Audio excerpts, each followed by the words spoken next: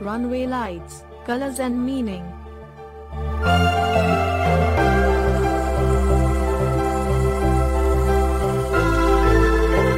Airport lighting system helps pilots to do landing and takeoff safely at night, or in low visibility conditions.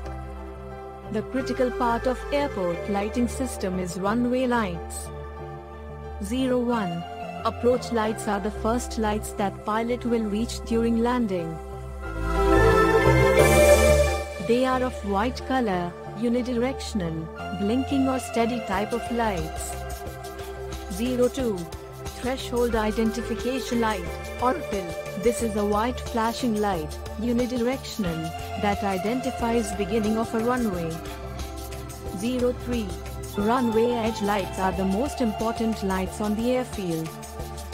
They are located on the left and right sides of a runway and bidirectional white/yellow, white/red, and yellow/red in color.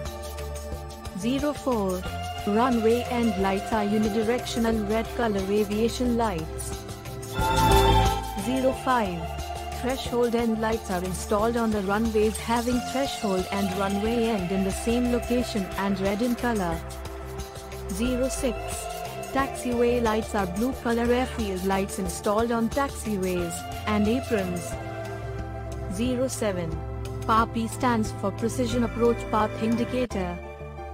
This is a bicolor light that helps a pilot to keep the correct path when approaching airport runway. Each lighting unit can provide red or white light output.